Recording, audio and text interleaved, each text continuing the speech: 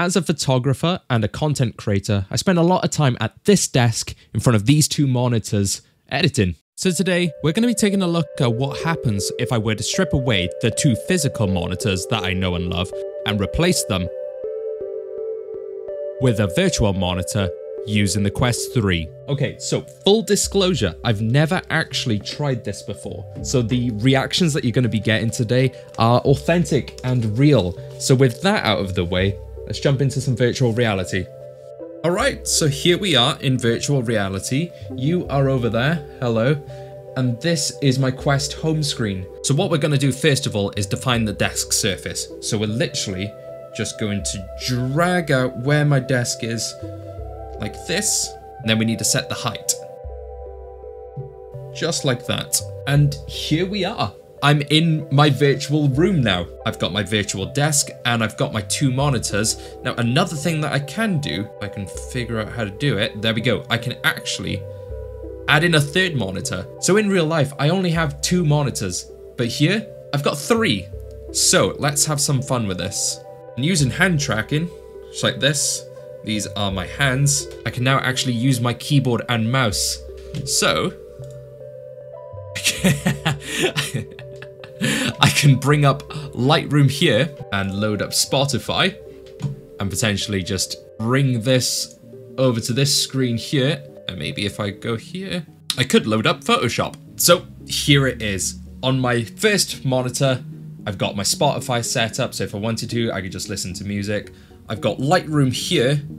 And then over here, excuse all the chickens, I've got Photoshop open. And I also get the major advantage of I'm not using the Quest controllers to try and virtually drag, say, the exposure and the contrast. I can use my mouse and keyboard, so the functionality is fully there. And effortlessly, I can switch from being here in Lightroom and come over here and make some adjustments to one of my Photoshop images. So one drawback you might not have picked up on yet is the fact that in virtual reality, even though I can hold my mouse and I can type on my keyboard, I actually can't see it in front of me.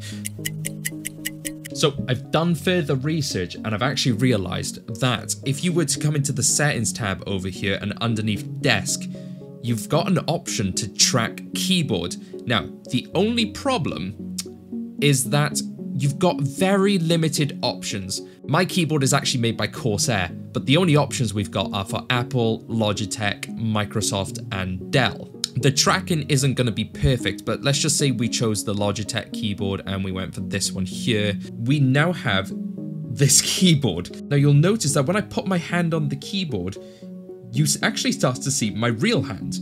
This is my virtual one, and there's my real one. And this here coming through is my real keyboard. So even though it's not going to be perfect because, again, this virtual keyboard has this entire keypad here, in real life, my keyboard actually stops past here. There's nothing else.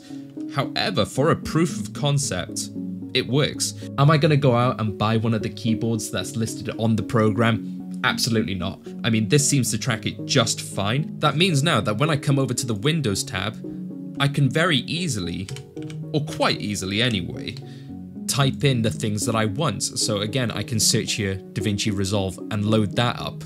I definitely now have the options if I were to load up one of my projects. So let's load up my most recent video here, which is actually that video right there. I can now come in, let's just say cut up a section of my video. Instead of scrambling to find the delete key, I can now see in virtual reality exactly where it is on my keyboard, which is right there. And I can boop, delete it and it's gone. But that does bring me on to my next point, because as you probably just saw there, it lagged quite a bit. Just deleting that one clip, it was a very slow process to delete that. Let's do it again so we can see it. So there's the delete button. We'll look at the screen this time.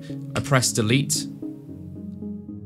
This is where we get into the biggest problem of having virtual desktops. Although it looks absolutely amazing, the performance in its beta mode anyway at the current time of this recording, while it's in beta, it's quite laggy. I've got a pretty beefed up PC, a PC that can at least handle DaVinci Resolve without any lag whatsoever. So putting on the headset and then losing the speed that I'm used to just to do it in VR, for me, really is not worth it. This will significantly slow down my workflow process, which I really don't want. But what about just general web browsing? I mean, if we head over to Spotify, when I'm scrolling up and down through an album, there's really no delay because it's just Spotify, you know? It's a lot less intense than any of the other programs that we've tried so far today.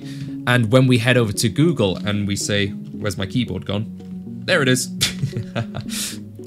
And we go onto YouTube. So this is just me on my YouTube homepage. And as I'm scrolling with my mouse, it's very responsive. It's as if I'm using my normal computer. It's as if I'm using my monitor. There's absolutely no delay whatsoever. But the proof of concept is there. From using low intensity programs like Google Chrome or like Spotify, it shows that you can have a lag-free and latency-free experience that's actually really smooth and quite enjoyable. What they really need to work on now, getting this program out of beta and into its full version, I want to be able to use programs like Photoshop and Lightroom with as little lag as I get out of, say, using Google Chrome. And I think when that happens, that's when I'll be very happy to sit in this virtual space that I've got here. This room is very nice.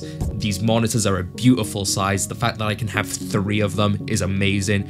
Once we get to that point where I can use DaVinci as flawlessly as I can use, say, Google Chrome, that's when I would genuinely consider moving over and having my entire workflow be in virtual reality. So while we wait for Meta to improve the virtual monitors, you can instead use that time to like the video, subscribe to the channel, and of course, check out some older videos here. And as always, I'll see you in the next one. Thank you again for watching.